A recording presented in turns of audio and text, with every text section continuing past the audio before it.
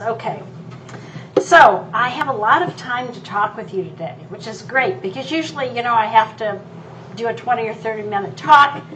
I'm scheduled to be here with you till 2, so I'll speak a little longer than I usually do. And I also will be here for questions, and you can ask me anything. I'm going to be covering a lot today, so I hope I don't go too fast, but I do want to go through everything. And the first part of what I have to tell you might sound a little discouraging. So before I start that part, I want you to know that there's a silver lining. So I don't want you to get too discouraged.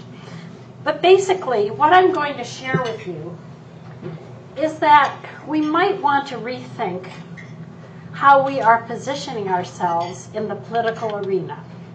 And part of that is because it's very hard to get a libertarian elected, as most of you know. And part of that is due to, how do I change the slides, by the way?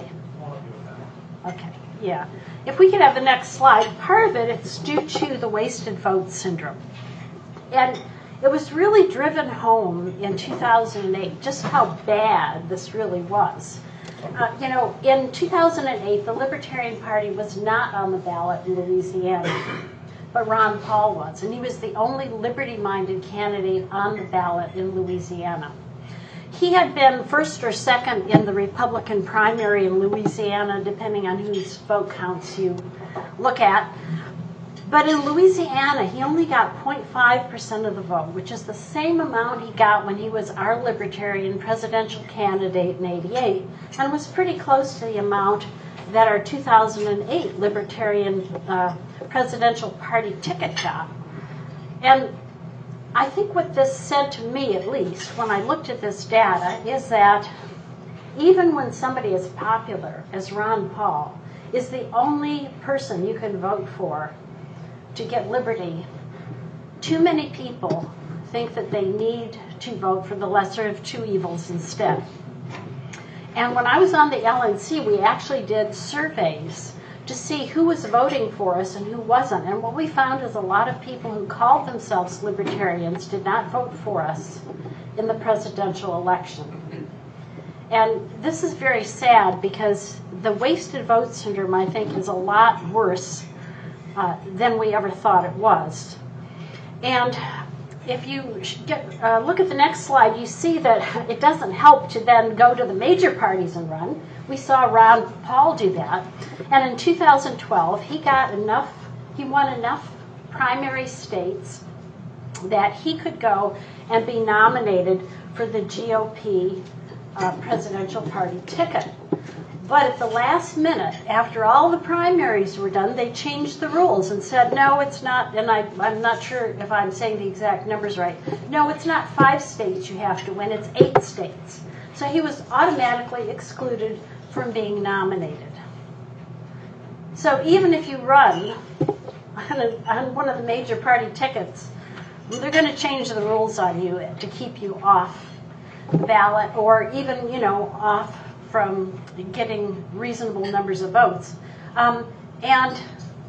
Stalin had said it's not the people who vote that counts, it's the people who count the votes. And if you go back one slide, if you could, you can see that there's a lot of suspicion about the current voting, especially the electronic voting. If you haven't seen Hacking Democracy, which is a really great film on this, you might want to take a look at it. And I think a lot of that material is now contained in Black Box Voting, the book. And so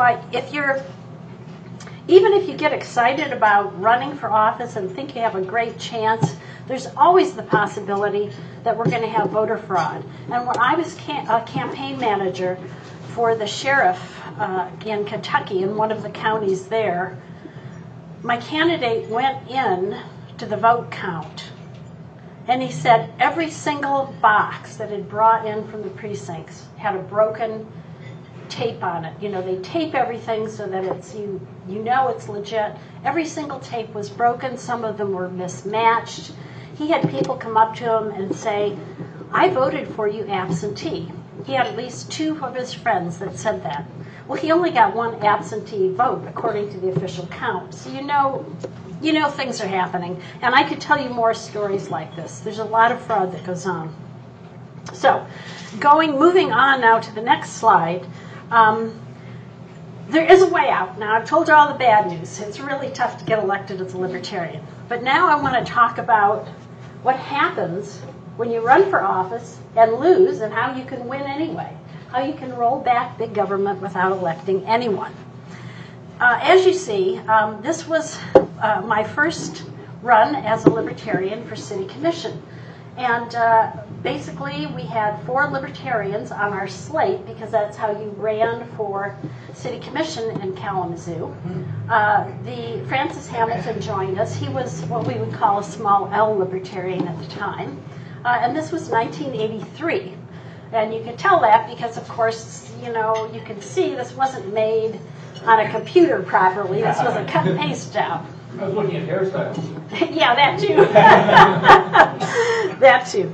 So anyhow, nobody knew what a libertarian was back then. They kept calling us librarians. That's changed. Yeah, or liberals. They didn't quite get that. So what happened is many of the people that were on the city commission board knew that we were libertarians, because we had been coming to the city commission meetings, getting up at the microphone in citizen comment areas and saying, okay, this is not something you should be doing because it's immoral, or this is not something you should be doing because it's hurting people, whatever. So all of our city commission meetings were televised.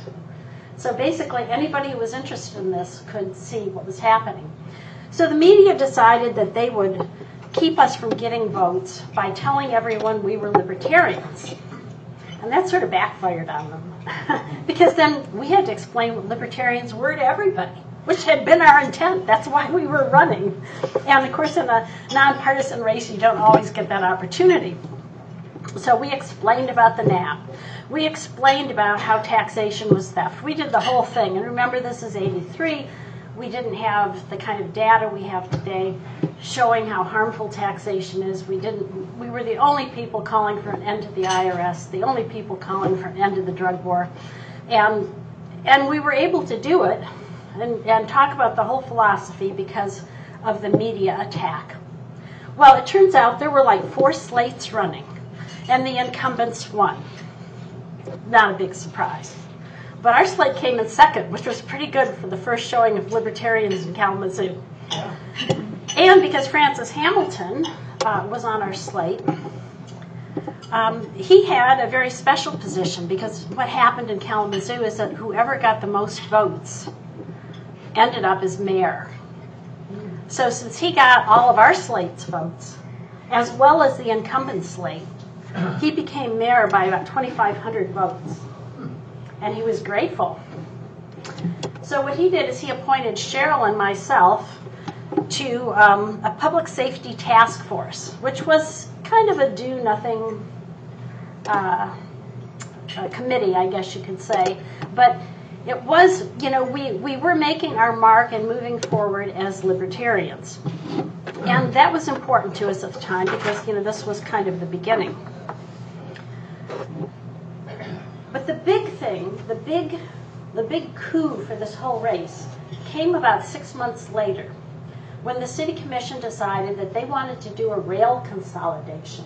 In other words, they didn't want people waiting for 5 minutes at the railroad tracks. They wanted to move these railroad tracks over the city of Kalamazoo's roads.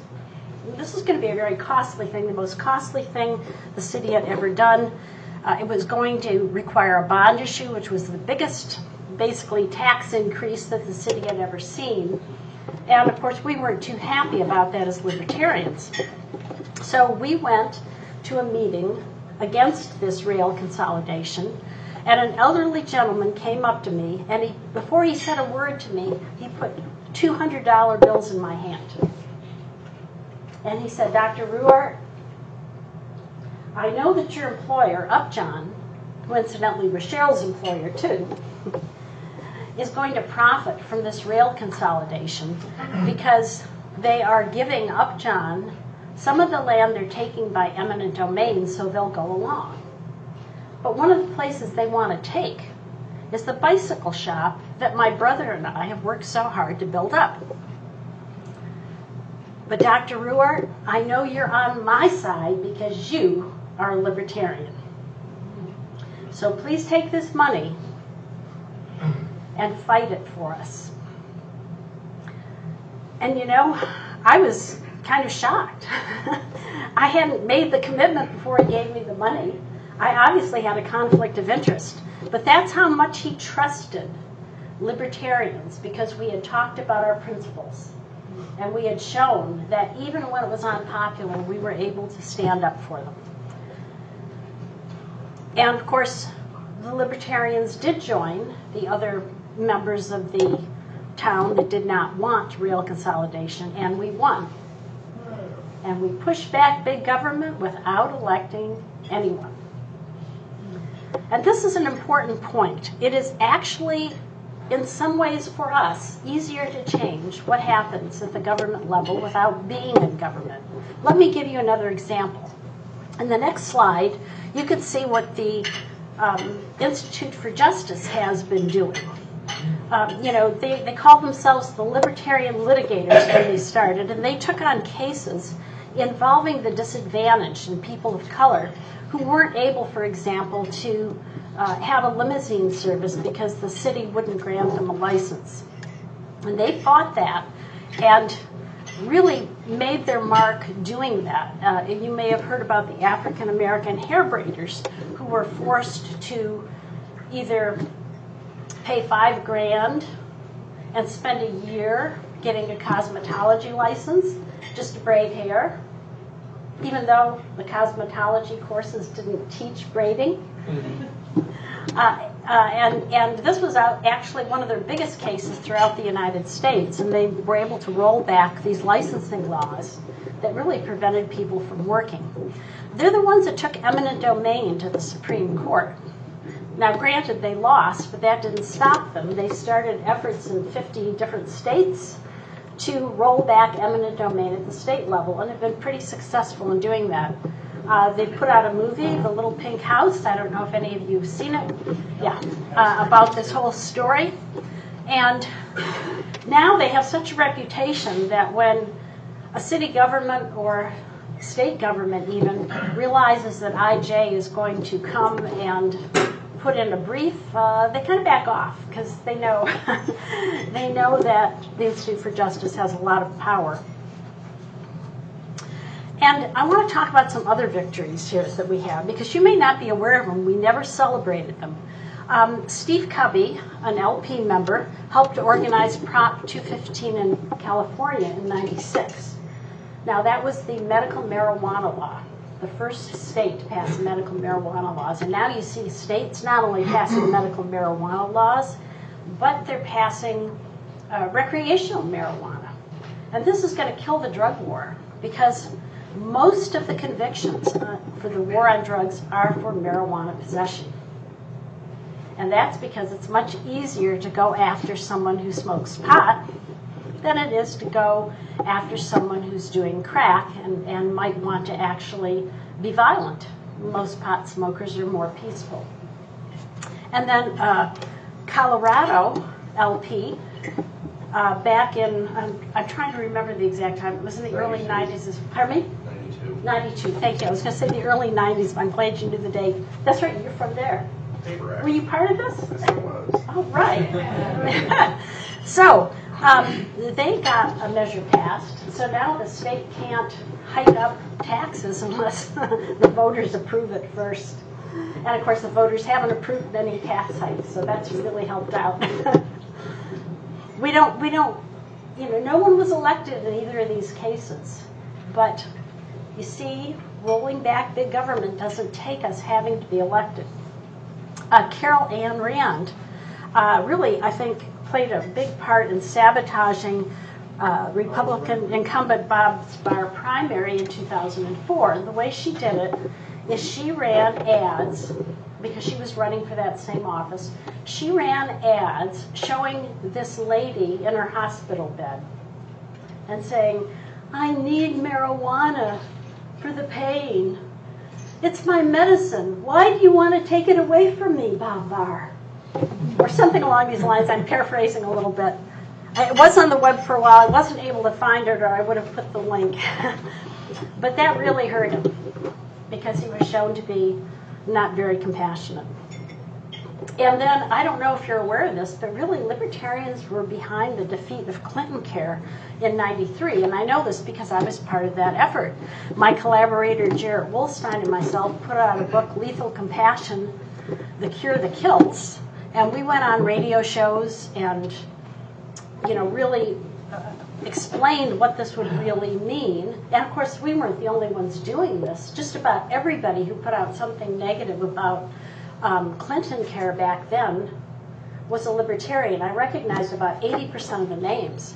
And when Obamacare came on the scene, a lot of those studies and verbiage was used to try to fight Obamacare as well.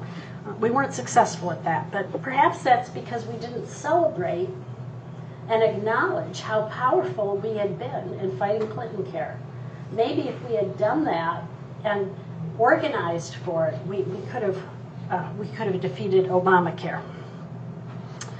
And then finally, in recent times, the Goldwater Institute has gotten right to try passed at a national level.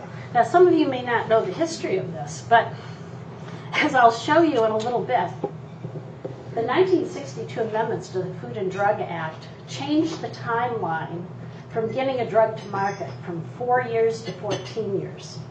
So when the AIDS patients were facing this 10-year wait, they said, well, I don't think so. We're going to hire black market chemists to make what the pharmaceutical industry is working on. And before the FDA gave us permission to test these drugs in people, every AIDS patient in the country who wanted them was already had them and was resistant to them.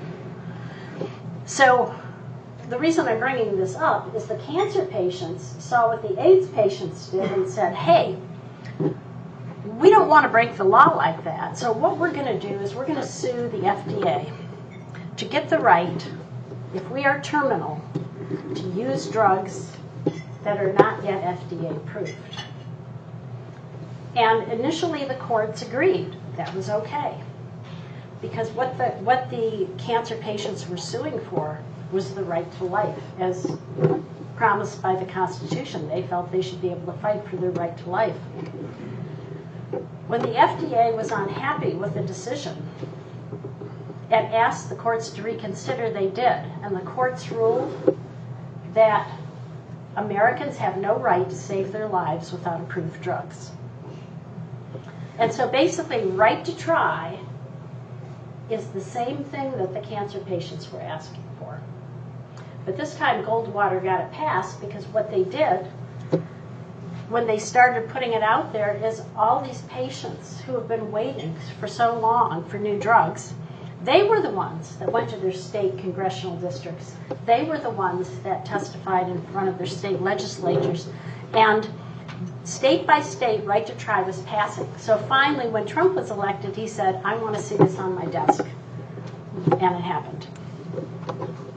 And again, many of you know the Goldwater Institute is basically a libertarian nonprofit. So that was all done without electing anybody. Okay, so moving on, I just want to summarize where we are at this point in time. Of course we should win races if we can. I love it when a libertarian's elected. But the thing is, we need to, and I'll kind of go into this a little more in a bit, we need to make sure we tell people what we stand for. If we soft sell our message, it's very confusing to people. And I'll go into this in a little more detail in a minute. We want to be the ones that people come to when Big Brother comes knocking at their door. We want to be like that gentleman that put $200 in my hand, or we want to be in the position that I was when that gentleman put the $200 in my hand and said, I know you're on my side because you're a libertarian. That's what we want. Because that will tell us where we need to roll back big government and where we can roll back big government. And that's how we should define winning, is rolling back big government. Because, you know, even if we elected a whole legislature full of libertarians, what good is it if we don't roll back big government? I mean, that's our real goal. And I think as a party, we've lost sight of the fact that our real goal is rolling back big government, not necessarily getting people elected. And of course, we can support coalitions that want to roll back big government.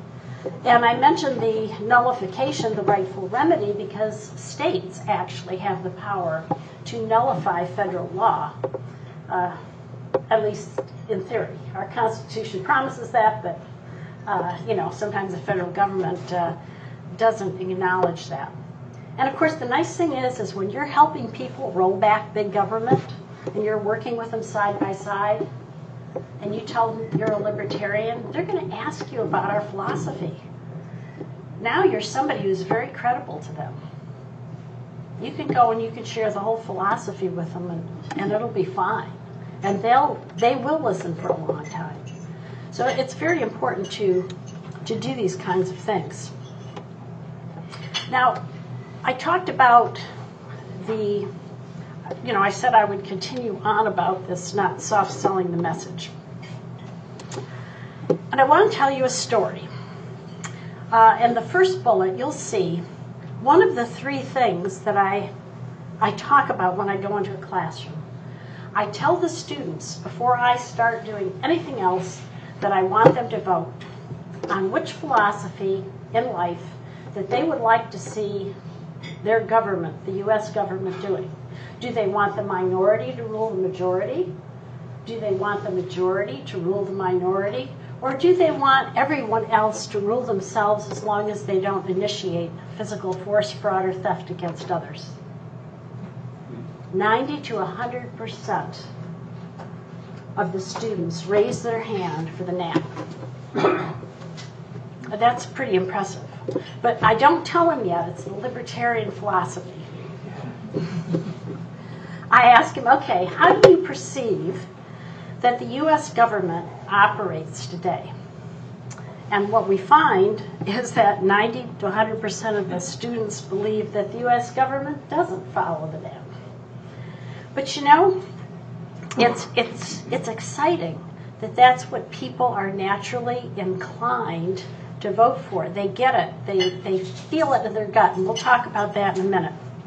Because one thing I want to do is I want to talk about the criticisms against the NAP that have appeared on the internet, and somehow, I mean, we even had a presidential candidate last time saying he didn't believe in the NAP. You know, that's the foundation of our party. But the reason I think that we get those criticisms is we don't talk about what I consider the second part of the NAP, shown in the next slide. Restitution. Yeah. So the second part of the NAP is those who violate the non-initiation of force principle should restore their victims to the fullest extent possible. Because, you know, I don't care how strong of a libertarian you are, I imagine that you can think of a place where you violate the NAP. So if I'm standing next to you on a street corner, and I'm looking at my cell phone, and I step out in the street and there's a truck coming, and you pull me back, you initiate physical force against me.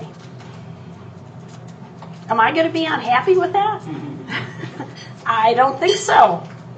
I will not be asking you for restitution. But you see how the idea of restitution tempers when you can initiate force and when you can't.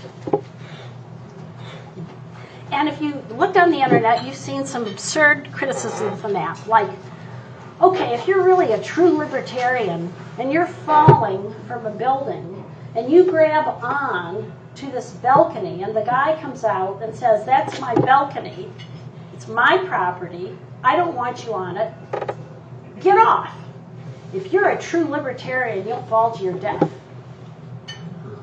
I don't think so.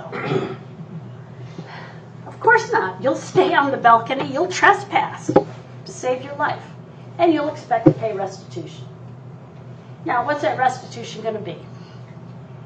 Well, for most people, first of all, most people wouldn't react the way our imaginary owner of that balcony did. They're going to say, oh, yeah, they're going to help pull you into the balcony, right? They're going to help save your life. But even if they don't, even if they want some kind of restitution, if they say, well, give me everything you own because I just saved your life, and you disagree with that, reasonably so, you're probably going to take it to an arbitrator, a judge, whatever the system is. And, of course, that person is going to get a really bad rap in the media. And most people won't risk their reputation like that because, of course, it's really kind of insane in a way not to want to help somebody who's got in that situation. So what if you and I are hiking and something, well, let's put it a different way. What if you and your child are hiking and your child has an accident and he's bleeding and you're out in the wilderness and you don't know what to do, but you notice that there's a house, some, maybe a vacation spot or something, a house there, and you want to have you want to have that car that's in the garage or standing out in front of the house, but there's nobody home to ask. Do you put your child in the car and take him to the hospital? You probably do. Knowing you're going to have to pay restitution of some sort, and you don't even know what it is, because you don't know how much inconvenience you're causing the other person. But again, as long as you're willing to pay that restitution, whatever it is, that sort of balances this whole initiation of force thing. And that's why I think it's very important to put that restitution into our principles. And that gets rid of a lot of the criticisms against the NAP. I'd like to go to the next slide because there's something very important that I sort of skimmed over here. And that was that these students, when they heard the NAP, voted for it and recognized that the U.S. government doesn't operate that way. The NAP engages our instinct. And this is a good thing because we're animals in some ways, we've got the animal body, we have animal instincts, and one of those instincts is to form our moral basis at kind of a gut level, and then use reason to justify it. And I put down this book that I read recently by Jonathan Haidt, The Righteous Mind, which talks about this. If you haven't read the book, it's actually very interesting. He does talk about libertarians using reason more than other groups, which I thought was kind of interesting. But even if you're using reason to get to the NAP, it's important for us as libertarians to understand that the NAP is really almost an instinctual thing. Because if we want to engage someone at the gut level, where most people are working, then we need to consider that they will react very positively to that. But if we don't talk about it, they're going to miss why we're doing all the other things we're doing, why we're calling for smaller government. So I think it is important to actually talk about that. And for me, when I see that our gut instinct as an animal is to go for the NAP, that just reinforces what my reason has already told me. It works both ways. If they're not in alignment, there's something wrong. So the fact that they are in alignment is just another verification in my mind that this is the way to go. Okay, so now I've talked about how we can roll back big government without electing anyone, how it's important when we are working with people to share our philosophy at the base of the non-aggression principle. But we also have to apply the NAP and show people how we actually get solutions. So there's 3 solutions I'm going to talk about: the healthcare crisis, protecting the environment, and the relationship between government spending, jobs, wealth creation, poverty, and homelessness. Now, I know that's a lot. Hang on 1 minute. I'm going to pick up my laser pointer, which fell while I was talking. I'm going to talk first about the healthcare crisis. I'm going to talk about pharmaceuticals because that's where my expertise is and where I have written a book about, but everything I'm going to say applies to healthcare regulation in general. So, in 1962, as you can see, we used to take about 4 years of development. Read development as meeting the FDA regulations. So it took 4 years to get a drug from the lab bench to market. Since that time, it's gone steadily up because in '62, these regulations, these open-ended regulations were passed. Now it takes about 14 years to get a drug to market. And on the next slide, you can see the result of that. Now, here is the median year of approval for certain drugs. And here is the R&D per what we call an NCE, new chemical entity. So now here we're looking just at new drugs, not a new formulation like oral or IV. We're looking at really new drugs. And you can see that if the pre-amendment trends had stayed the same, we would be having a cost of development somewhere down here, $100 million. Instead, as you can see, since the amendments, we are exponentially increasing the cost of getting a drug to market with no end in sight. So this is huge. And in the next slide, you can see that no surprise to us, of course, but the amount of research and development per NCE that a manufacturer has to pay to go through the FDA regulations increases the average cost of a branded prescription drug. In other words, it's not a generic. And you can see the tight correlation here. Any economist, Economists 101 would tell you if the cost of the manufacturer increase, the price to the market does too. Okay, I'm not telling you anything you don't know, but you can see this is why we have high drug prices. And it's not going to change because no one's addressing that, except libertarians. Now, if we got more safety because of these extra costs, we might say, okay, let's go along with them. But in fact, the rate at which we withdraw drugs from the market was about 2.5% before these amendments, and it's actually greater after the amendments. These amendments were supposed to keep bad drugs from getting to market, but they didn't. In fact, they were passed because of the thalidomide incident, which happened in Europe. Thalidomide was approved in Europe. It created deformities when pregnant women took it, and it was about 10,000 worldwide.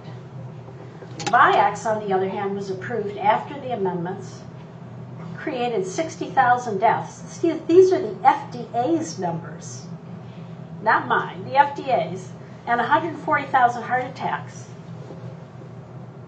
post-amendment. So these amendments haven't made us any safer. You might wonder why that is, and basically most safety issues, both pre and post-amendment, basically are because we don't know enough. State-of-the-art testing isn't good enough, because if it were, we wouldn't put them on the market in the first place. And when you really think about it, 2.5 to 3.3% isn't really a big withdrawal rate. It's amazing to someone like myself who actually works with these things. I'm going, it's amazing that we aren't pulling more off.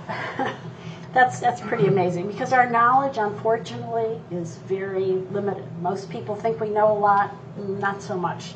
When you work in the field, you know better. So, bottom line on this is, had pre-amendment trends continued, pharmaceutical prices would be about 5 to 10% of what they are today. This is true for all medical costs, but it's easier to measure for drugs because we regulate drugs nationally. We regulate health care state by state.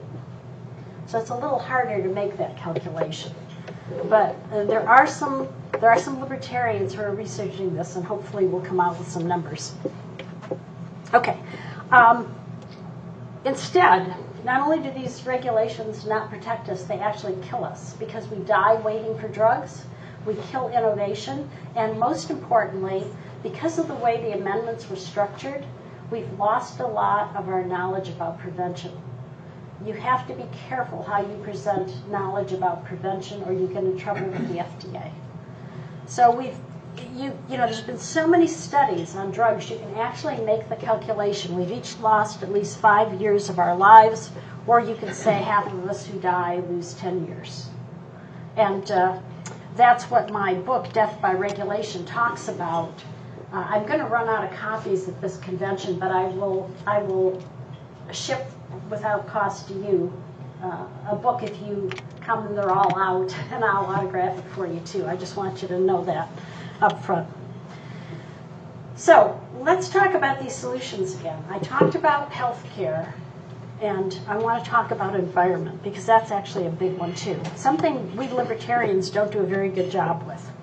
But if you look at what's going on, for example, with the rainforest, what you find out is that the rainforests are actually lived in.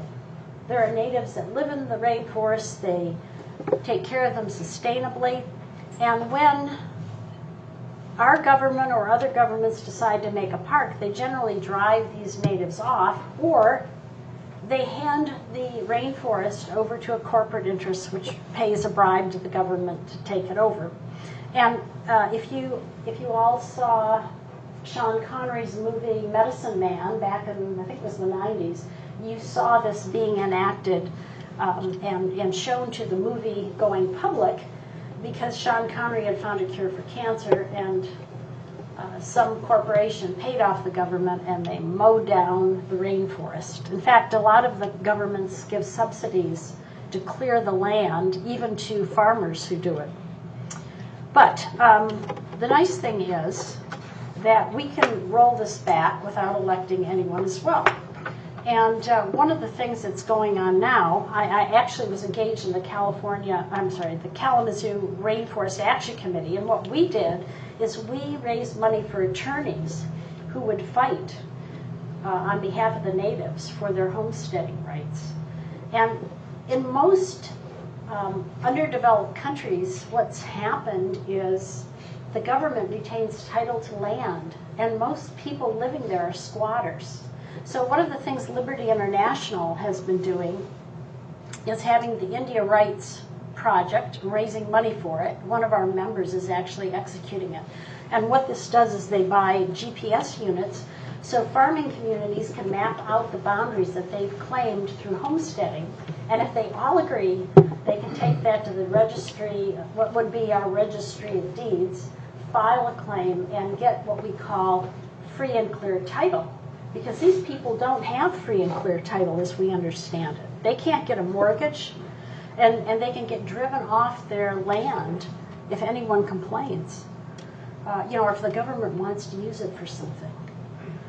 And also, one of the speakers that we had at one of our conferences was Oliver Porter, who those of you who are in the Atlanta area probably know of him.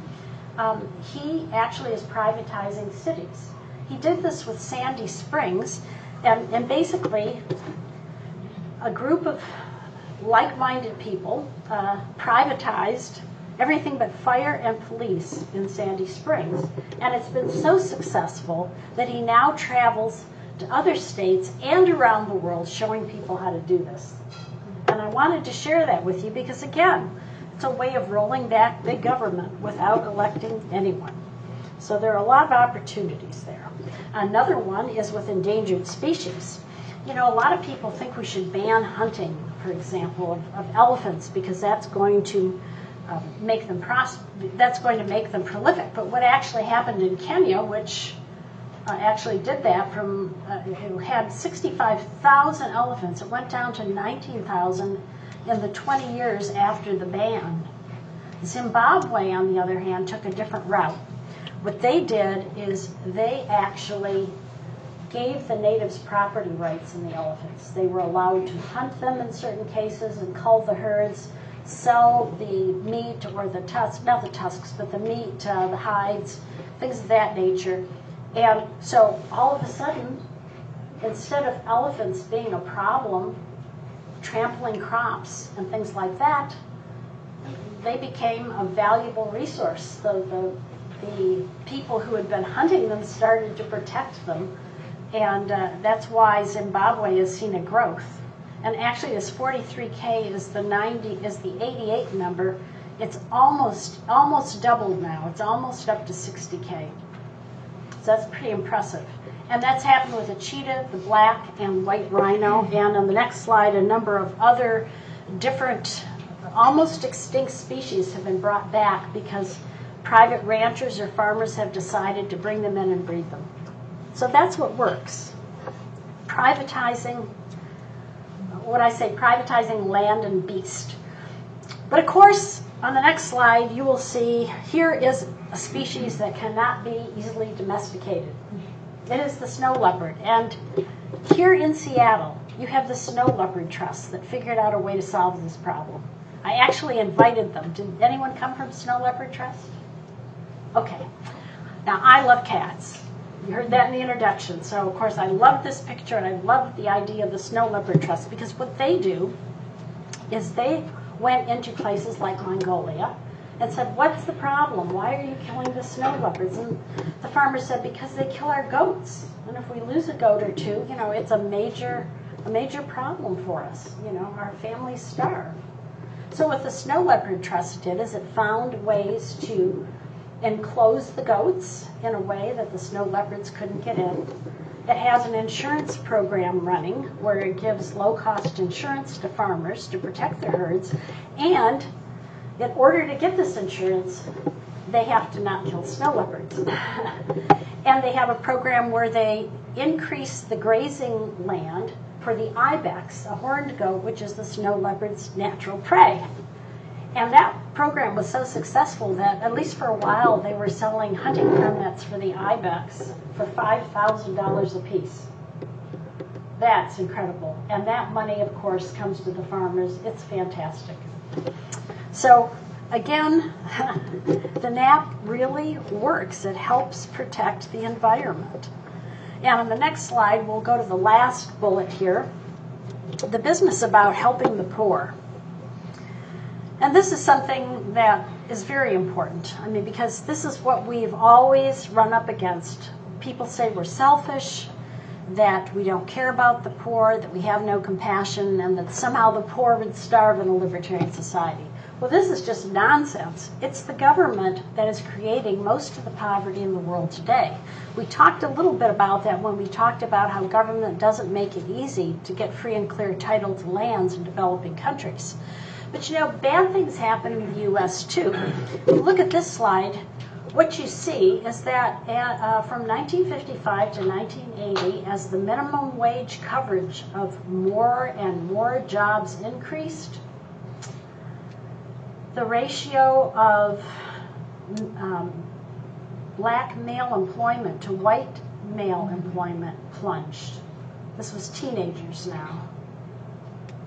So what happened is, when they had a minimum wage, the blacks who were discriminated against couldn't negotiate with their employers, because what they used to do is say, hey, okay, I know you don't want to hire me, but you have to pay this white boy X number of dollars, and you can pay me 10% less. Now, this isn't good that they had to do that. It wasn't good that there was this discrimination, but what was good about it is, instead of having no job at all, the blacks had some job. And once they got experience and proved themselves, if the employer didn't want to give them a raise, they could probably find somebody who would, because now they had that all-important experience. And we can go into a lot of stories on that, but I want to make sure we keep moving on.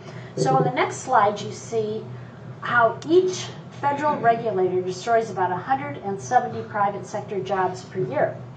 How do we know this? Well, because from 1980 to 1990, we saw the number of federal regulators going down. These are the Reagan years.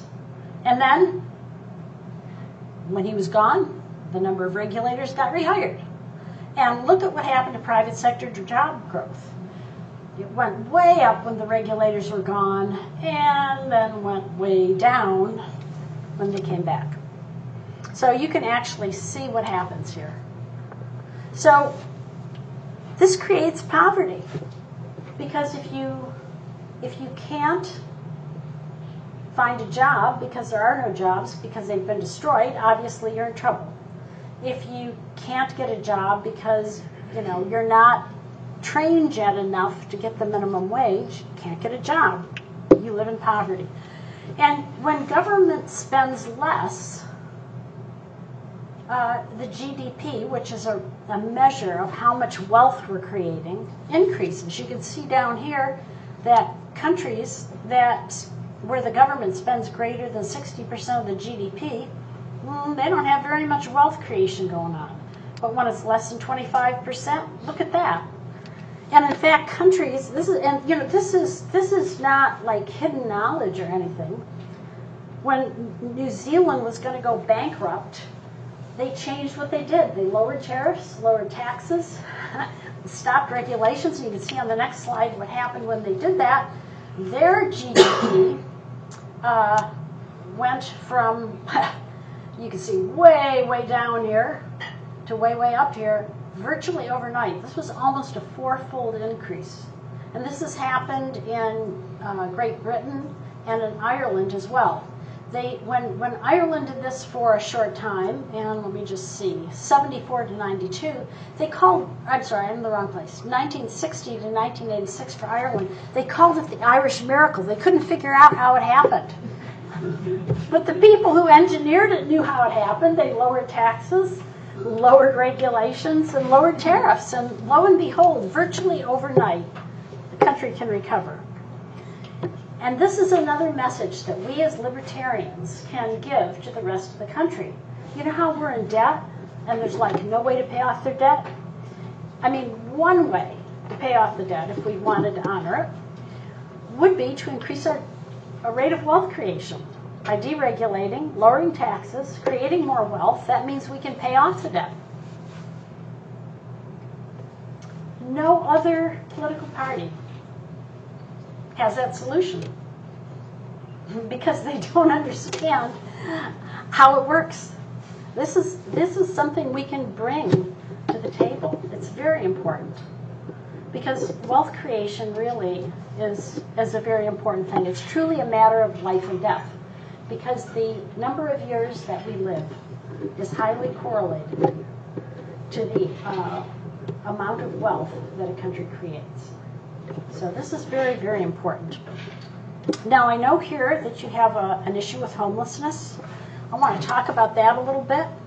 There's been a lot of studies done on this, and about 50% of the homelessness is really due to local regulations like building codes, zoning restrictions, rent controls. I'll give you an example of what happened in New York. Mother Teresa's order of nuns decided they wanted to help the homeless in New York. So they were going to buy a condemned building, fix it up, and let the homeless people live there. And initially, the government said, that's fine. But then when they actually bought the building, the city inspector came through and said, oh, well, you have to have elevators. And of course, they were very expensive to put in this old building, so the nuns didn't want to do that. The project eventually had to be scrapped, even though the nuns said, hey, you know, the homeless don't care, they'll walk up the stairs. But the city buildings inspector wouldn't back down. This is how ridiculous it gets. It's really tragic. And also, in my experience working with welfare tenants, you do have to have an address to get a welfare check. By definition, the homeless don't have that. So they rely on the private sector pretty much for their sustenance. But there's been at least 70 cities at last count in the U.S. that have actually outlawed feeding the homeless. They do it in different ways. Sometimes they just outlaw it. Sometimes they make it, you have to have a license to feed the homeless. You have to be taxed if you want to feed the homeless. Recently, a World War II vet was arrested in Florida. He's been feeding the homeless for 25 years. And he was arrested because he continued to do it even after the city made it illegal. Now in Dallas, the state of Texas, the group Don't Comply had been doing these holiday meals for the homeless and giving them clothes, warm clothes for the winter. And when Dallas outlawed feeding the homeless, they strapped on their guns and started feeding the homeless. And I think the police wisely decided not to engage them and enforce the law. Does it come to this, where we have to put on firearms so that we can feed those who are homeless? Where's the compassion in that? We have so much ammunition today to show how government doesn't work, but is the least compassionate option. We shouldn't have any trouble selling our philosophy. And if you're interested in more of the kind of stuff I just presented, other than the drug regulation, which of course is in death by regulation, these are the two books you should look to. Healing Our World has all the details and over 1,000 references. Short Answers is from my column that I wrote for the Advocates for, I think, almost 20 years. And I'm just going to sum up and say that obviously something you have known before I got up on the podium, government doesn't work. And if we run as LP candidates, we can point that out. And of course, pointing out the ethical basis of liberty, which resonates so much with people, so much. And be the who do you call when big government comes knocking on your door group. Don't need to elect anyone for that. Support, kind of local things like referenda, propositions. Help people understand what the free market solutions are.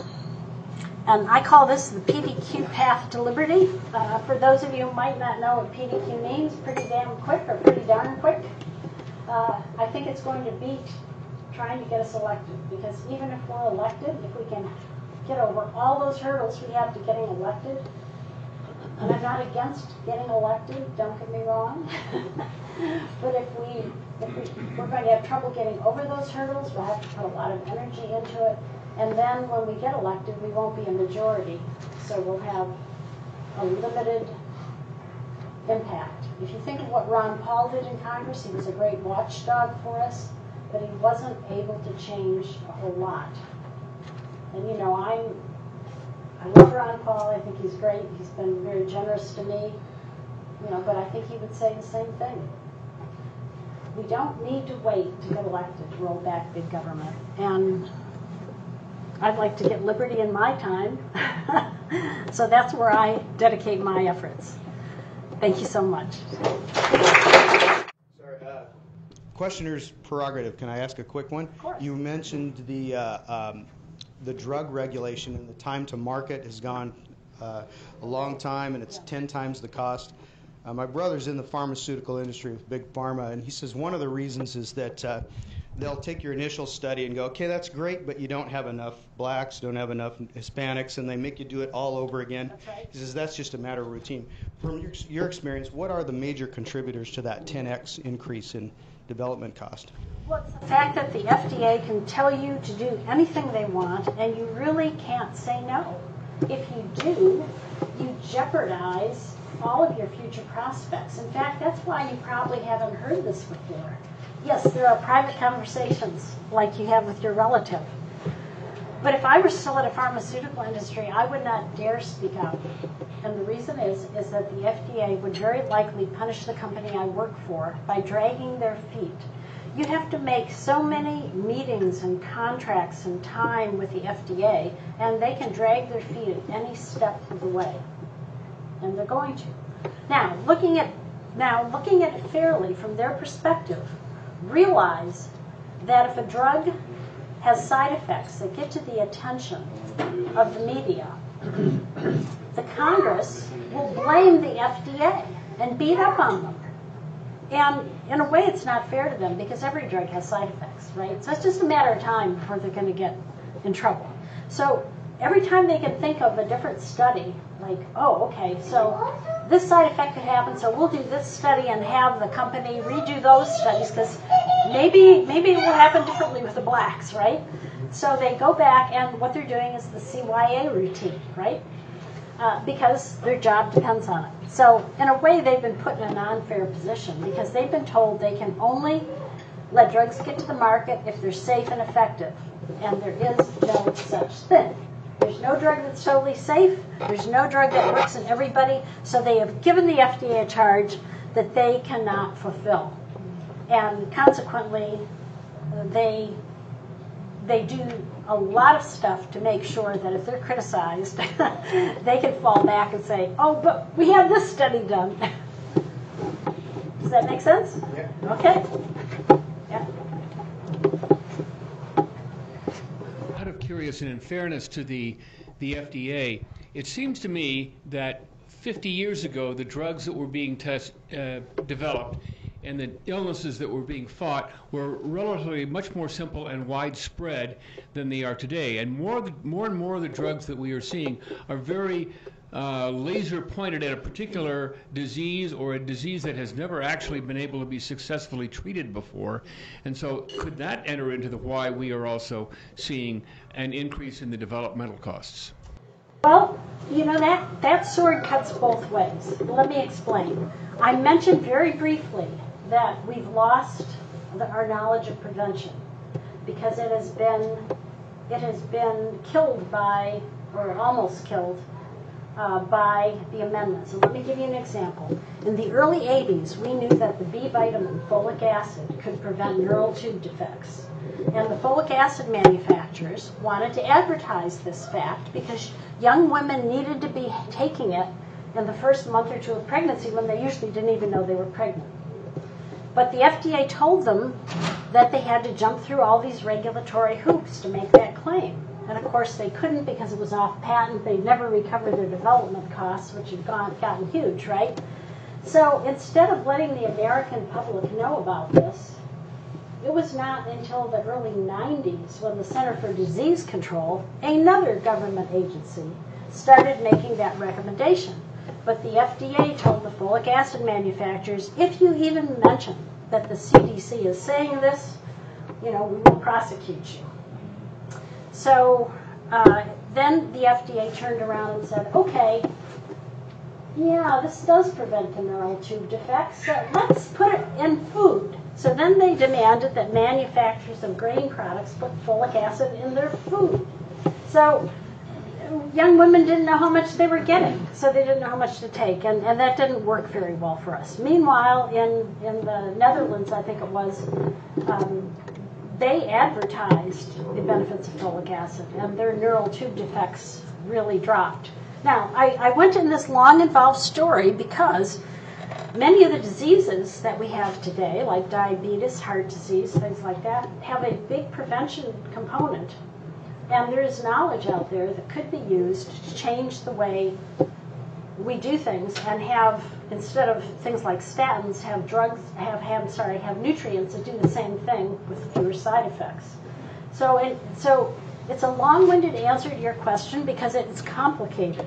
In other words, some of these complicated diseases actually have a very simple solution, but the amendments have actually prevented the American public from being aware of it. Now, also in your book on compassion and charity, do you discuss the Stryker family and the Kalamazoo Promise? I don't, because that came out, the promise came out after that book was published, yeah. I did update it. I could have probably put that in there, but that wasn't, for some reason that just didn't make the cut, shall I say. The book was getting so thick that I had to stop somewhere. Explain how private sources can help in a very important educational issue like the Kalamazoo Promise. Well, I mean, actually, I thought that was not just private, but also public. I thought there was a tax component. Am I wrong? I don't believe it's tax supported at all. I think it's entirely privately endowed. Okay. Well, what we're talking about is that. Well, actually, why don't you go ahead and explain it? Because I think you know a little more than I do about it. Now, Kalamazoo historically was a pharmaceutical. I guess Upjohn was absorbed by Pfizer, which is still there. A lot of stuff in Kalamazoo, but the Stryker family, which makes large medical instruments, and other people decided that people in most high school graduates in Kalamazoo didn't have the means to go on to a 4-year university, no matter how bright they were, and so they created the Kalamazoo Promise, and that is if you go to Kalamazoo school system for the 13 years, you get a 4-year education at the level of something like the University of Michigan. Now, they've spread it out now that you can use that same amount of money and go to other schools like Kalamazoo College, for example, which are liberal private arts. And if you only go for 8 years, well, you get 2/3 of that. And so they give a generous stipend for people who go through the Kalamazoo public school system and graduate, and it's not government funded. And Arizona has a charter school system, which I think, at least initially, there were a bunch of private businesses that got together and gave scholarships to those schools too. Yes. So I have another kind of medication-related question. One of the things that we're getting a lot of political interest in these days is what's called the opioid epidemic, and people have they start taking opioid medications because they're injured or something, and then when the doctor cuts them off, they end up going to heroin, and of course that causes a lot of homeless issues and things. Is there a libertarian solution to the opioid epidemic? Well, I think part of the person, I should refer you first to the person I think who has a better grasp on this than I do, and that's Dr. Kyle Varner, who's part of your membership, I believe. And he's actually the one to ask. But from what I recall from what he said, and of course part of this is related to the drug war. There are things like marijuana that people could use to relieve pain and not have to use a more addictive narcotic, but those have been banned. And there's no incentive really to use plant products, which could be helpful in this, because the FDA makes it very hard to get a plant product on the market. So that's a big part of it. The other thing is, if people are, this business about being concerned that people are taking mind-altering drugs in general, I think harkens back to the fact that people are rather discouraged. I mean, why would you take an addictive drug unless you were having so many problems that you needed an out that badly? I think there's a lot of that going around too. And why is that? It's because the government has meddled in the economy so much. It's tough. When I was young, we expected to do better than our parents. But the children today, a lot of times, don't expect that. I have stepchildren who do not think they can do better than their parents, or even as well.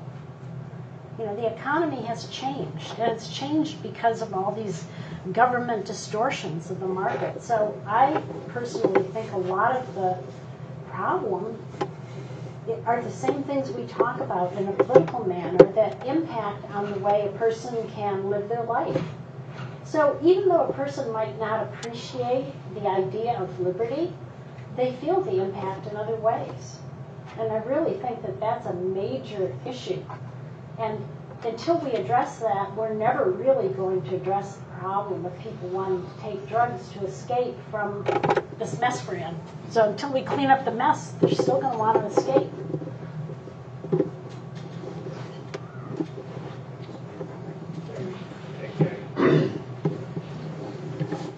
Thank you. Dr. Ruwart, I've asked you online if you would run for president again, and you've pretty strongly said no, so I won't ask you that at this point. But would you like to weigh in on the 2020, the field of candidates already declared, either specifically or just kind of like on general, characteristics of what we, as the Libertarian Party, might want to look for in our next presidential candidate? Well, I have to say that I haven't vetted all the candidates, so I'm not going to name names or anything, but I will say that I think it's very important that we run somebody at the top of our ticket who can explain the non-aggression principle, or at least allude to it enough that we attract people who are attracted to the non-aggression principle. I mean, it's very different to say, I'm for the non-aggression principle than I'm for small government. It is not the same thing. And the thing is, when we run somebody at the top of our ticket, we have to recognize that the characteristics that they have are the characteristics that the new libertarians are going to bring in. So the last couple rounds, we have run people who had come from the Republican Party and pretty much went back to it. Yeah, because the commitment wasn't there. The commitment to liberty wasn't there. The commitment to the NAP wasn't there. And in fact, the candidates did not enunciate the NAP. They did not allude to it even. And you know, the NAP is what gets people excited and emotional. I just can't tell you, when I go into a classroom of people who really know nothing about libertarianism, and I did this mostly in the 80s and 90s, and you know, you get 90 to 100% of them voting for the NAP and getting so excited about it, and they want to know, you know, what can we do? We pass papers around to sign up people for the, you know, for more information, and we usually got about a third of the class responding. That's pretty good. That's what people are excited about. A world where they don't have to worry about force being initiated against them. You know, they can see, they can feel that that's what they want. And that's what our presidential candidate needs to be firing up in people. Because, you know, when we were on the ballot in 50 states the first time, we did have some paid petitioners, but mostly it was volunteer. You know, we worked our hearts out. And it was because we had the passion for it. You know, there's something that resonates, I'm going to say, almost at a spiritual level with the NAP. And that's what you want to tap into. And not to tap into it is losing a huge chance. How can we better reach out to minorities? Earlier on, you had the slide showing that black males specifically, as the minimum wage goes up, their electability goes down. So they're unemployed, their life sucks, and tying together with the drug war, they turn to drugs. How can we better reach out to the minority community to let them know that our principles would improve their lives actually more than other groups? That's a really good question for a couple of reasons. I always like to refer to Walter Williams. He's a black economist. Thomas Sowell, another black economist. I think using people of the same color is helpful, but also I've also seen that oftentimes, rather than considering those ideas in a rational way, there's a pushback against them of, oh, they're Uncle Toms, you know, they're catering to the white message. So it's not an easy thing because they have really been brainwashed, and to think that they're victims. And yes, in a sense, they are victims. But the thing is, when you think of yourself as a victim, then what you're thinking is, I need a hero to save me, instead of doing it yourself. And that doesn't work in the long run. So empowering, that's why I like the Institute for Justice so much. They empower blacks who are struggling to get that taxi license or the limo license or the hair braiding business going, and they're squashed by government. That's when you can really make a difference. If you find that in your community, point to it and say, this is what government does to you. You know, and actually, I send a lot of people to the Institute for Justice website where they can see those stories, and I think that that's a big thing. I'm actually thinking about doing a fiction book around all this because I think sometimes it's easier to make your case in fiction, but I don't know if they'll pull that off or not.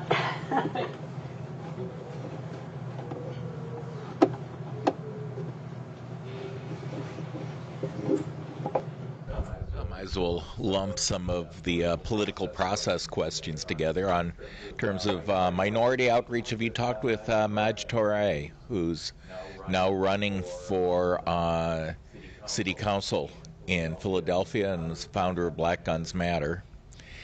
And here in Washington, you're talking about some of the political issues with not wanting to be the spoiler vote, and so why libertarians don't get vote totals. That Washington State has the top two, which has some interesting effects in that political parties do not control access to the ballot.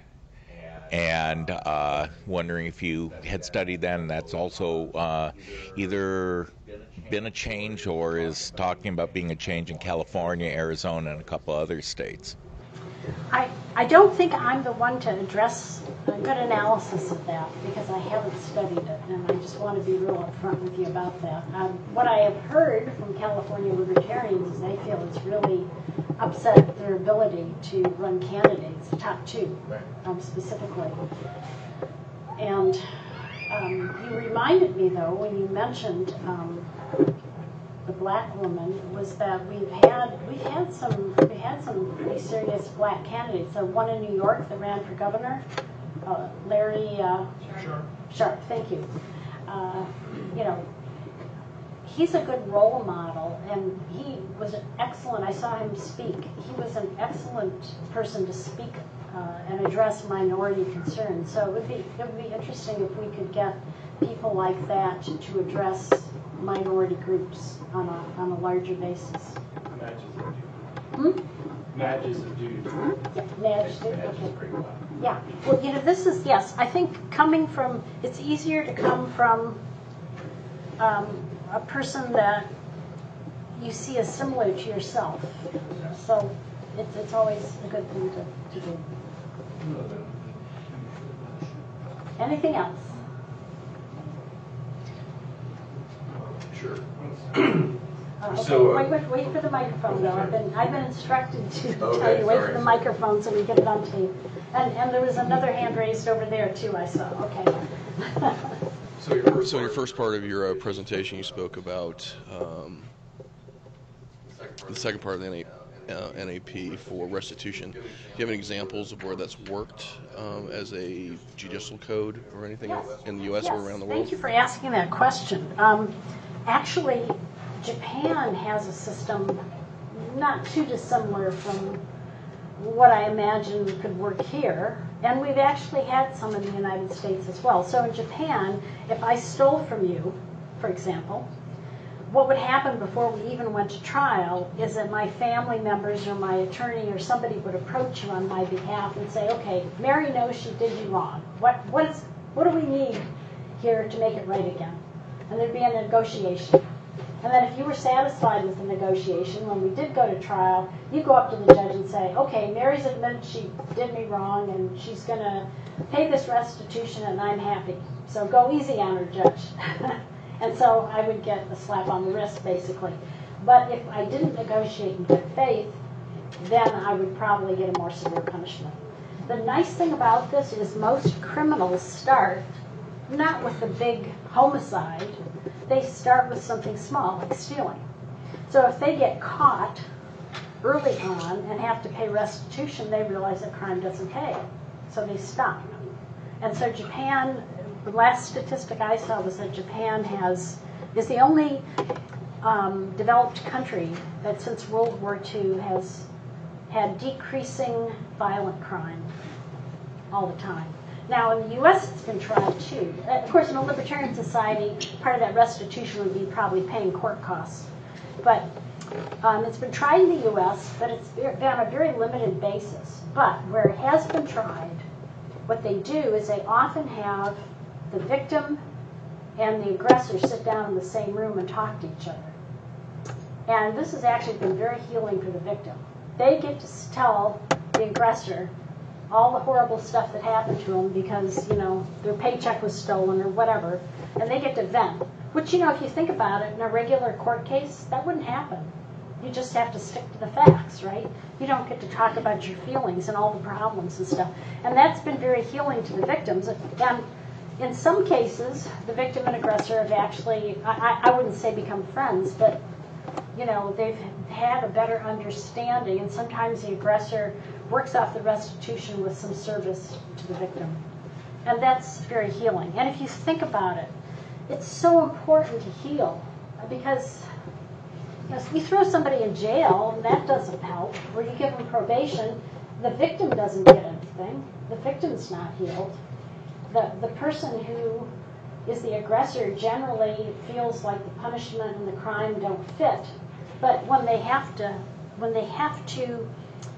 make the victim whole again, that's a whole different story. Then they get it, then the light bulb goes off. So I think restitution is a great thing. Behind you.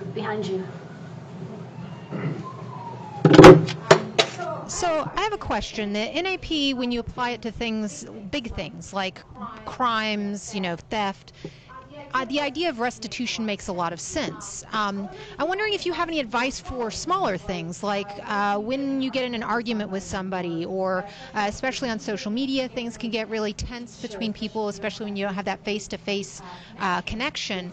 How can we apply the NAP, especially as libertarians within our own community, to try to build up and use it as a unifying principle to make ourselves stronger? I was just wondering if you had any advice on that. Yes, actually, I'm really glad you asked that question, because we tend to be very hard on each other and negative to each other. One of the things that I noticed and shocked me in '83 when I ran for president, I didn't think anyone would take me seriously. I just wanted to get some ideas out. But they did. And in doing that, I saw that libertarians break the promises from other libertarians. I saw how nasty we are to each other. And there's another level at which, the NAP's about physical aggression, but you can have emotional aggression too. And that's been our downfall. Judgment against each other in a very negative way has, in my opinion, been the single thing that has stopped us from getting the liberty that we want, because we can get liberty without electing anyone. And I think we need to extend, I don't know that we need to, but I think we would be well served, let me put it that way, to extend the NAP into the emotional arena.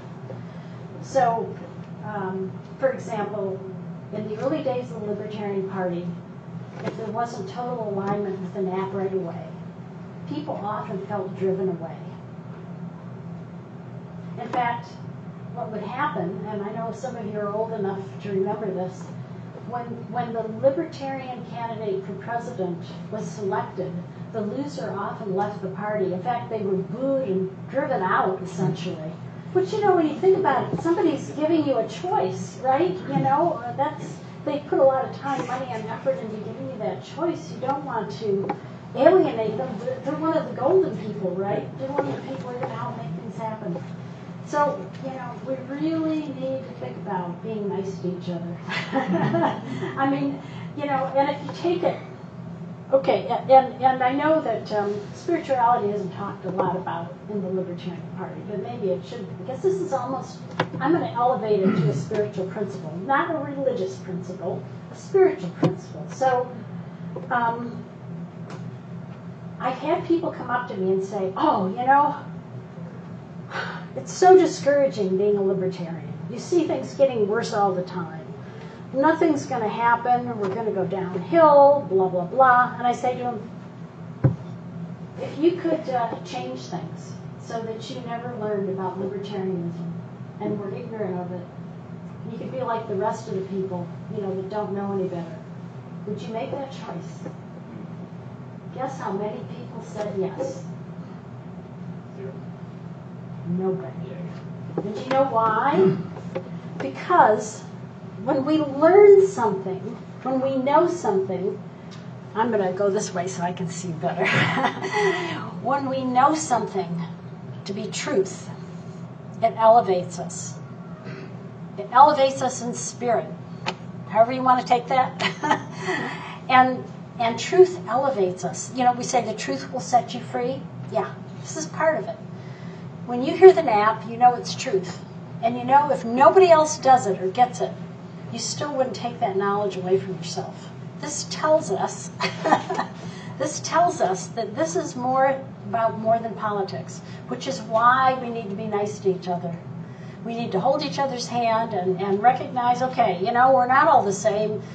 The other person might take drugs and I think it's stupid or something, but, you know, they're out there getting ballot access signatures, whatever. They're helping make the world a better place. And so I'm going to work with them on that aspect and not beat each other up. We're our own worst enemies. If we could bring back all the people into the party that were run out by the nastiness. Sure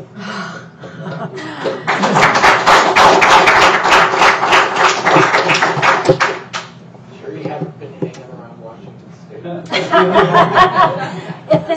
It's not just Washington State, it's everywhere. I love coming to small groups like this because usually at the county level, things can be cooler, more friendly. But you start getting into the state committees, national, yeah. When you run for president, it gets pretty nasty too. Well, Mary, a question or an observation.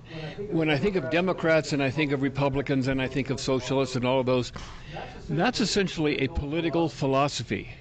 But libertarianism is a life philosophy. So I think the point you were making about would you make those changes, and people would say, no, my libertarian philosophy helps me personally, even if no libertarian is ever elected. That's right. And actually, I'll add to that because, you know, there was a time in the early days when we're looking around and going, nothing's going to happen. It's all going downhill. And I had to ask myself, why am I spending all my time and money doing this? And, you know, I had the same reaction. You know, it was like, I have to, even if we're not going to succeed, because something's calling for it. You know, something inside's calling for it because it's truth. Well, it makes your life better as well. Exactly. That's exact. I was trying to say that. You know, there's definitely a. When you're out there working for truth, it changes your life in a good way. It changes the way you look at the world. It changes the way you feel about you and yourself. You know, it's not just about politics. Yes, that's important. I mean, it's very important because it determines whether you eat or not. But even at a higher level, it's about what happens inside of you. So it's a win-win thing. It's almost selfish to want to be working for a libertarian world. Did I see another question? Okay, go ahead. Mary, you are a breath of fresh air. Thank you so much for being here today. And I love what you're saying about sort of the spiritual nature of this. I'm right there with you.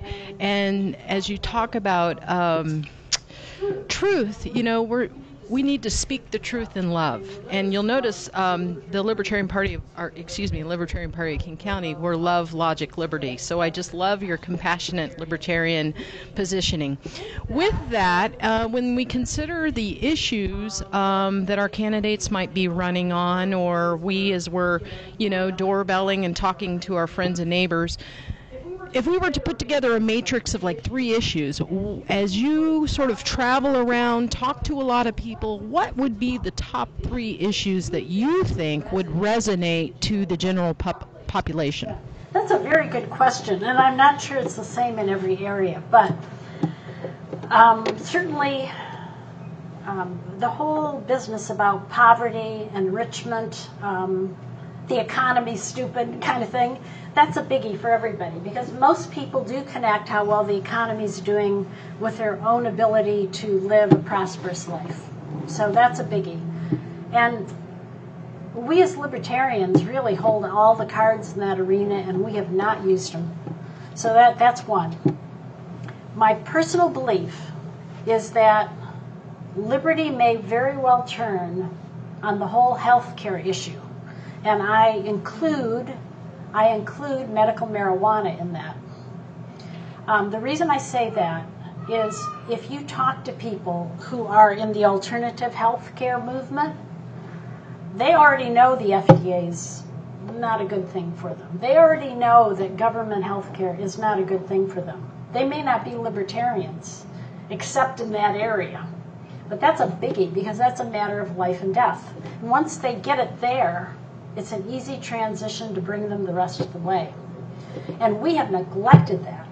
I mean, the founders of Life Extension Foundation, who really were the first people to stand up to the FDA when their attorneys said, hey, you brought coenzyme Q into the country and sold it and said how great and wonderful it was, but the FDA is going to put you in jail, it's not going to matter. And they stood up and said, we're going to fight them. And they won. That was a big victory because the whole prevention industry changed after that. I mean, there's a lot of things going on in the healthcare industry at all different levels.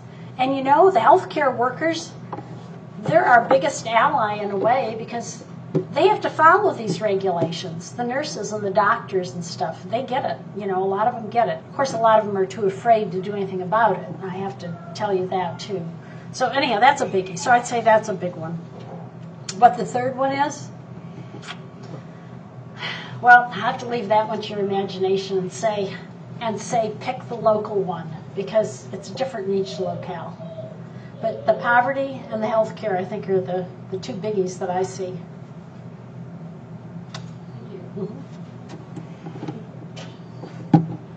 Yeah. And it's kind of a follow-up to that. How come military intervention abroad isn't in that top 3? I remember when Trump was elected, I thought, well, this is horrible, but at least I'll get my anti-war liberal friends back. You know, they had forgotten they were after 8 years of Obama, they were not, you know, they were with us, you know, in protesting when there was a Republican in the White House. They forgot all about it, so I thought, well, at least they'll come back now. They can protest again and be against bombing people around the world and against the Patriot Act and stuff like that. As far as I can tell, they haven't come back. Maybe they've just gone numb to it. And what can we do about it? Is it a messaging problem? Oh, I'm really glad you asked that because that probably should be the third issue on the list. And actually, you also said this business about numbing. I think that's what's happened. And in the Libertarian Party, for those of you who aren't familiar with this history, you know, when we first went into Afghanistan after 9/11, there was a big split in the Libertarian Party. And the people who left were the people who didn't want to go into Afghanistan. I've had many, many libertarians come up to me and say, boy, that was a bad mistake. You know, they had supported going in, and they realized now they kind of got sucked in.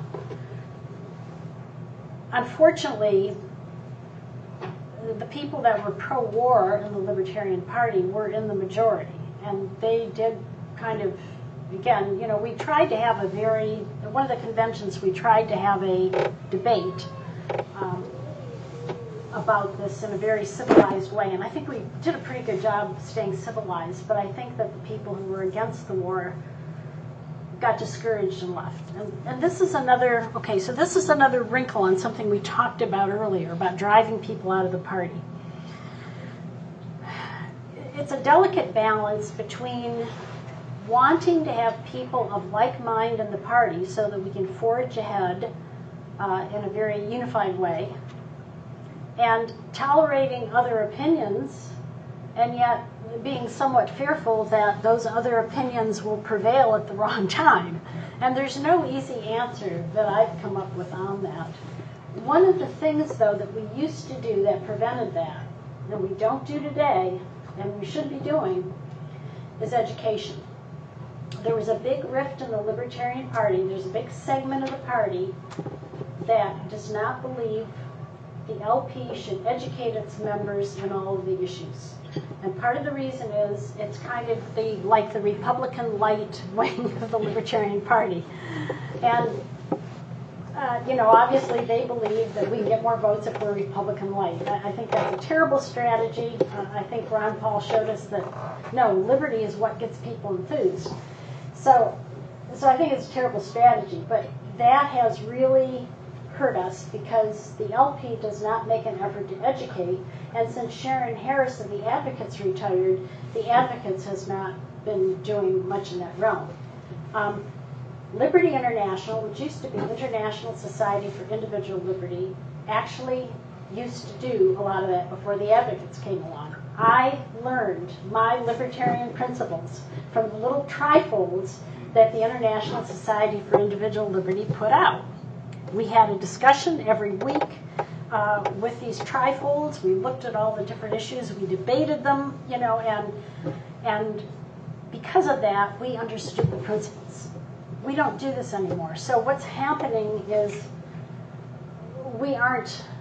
because we aren't working these things, because people who try to work them are basically vilified in the party, we're losing our ability to align on the issues and really understand the proper application of the map. Now, we can disagree on that, but we should be discussing it, you know?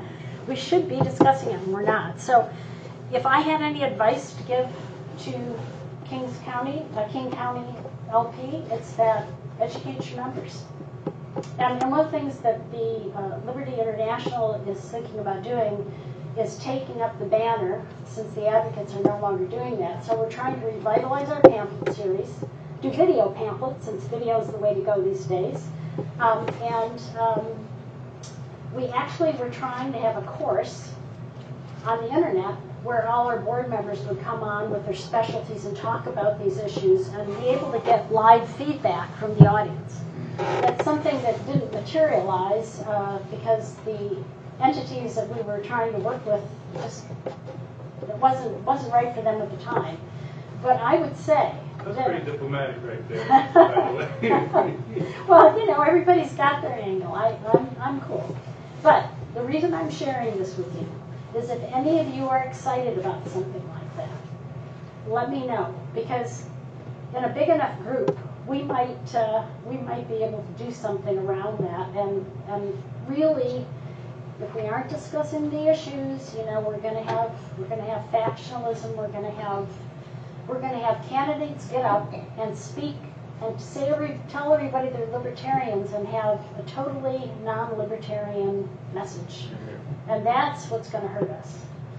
You know, in 2008, we finally got through to the media. They could tell you everything we had a position on, and after that, it kind of has fallen apart.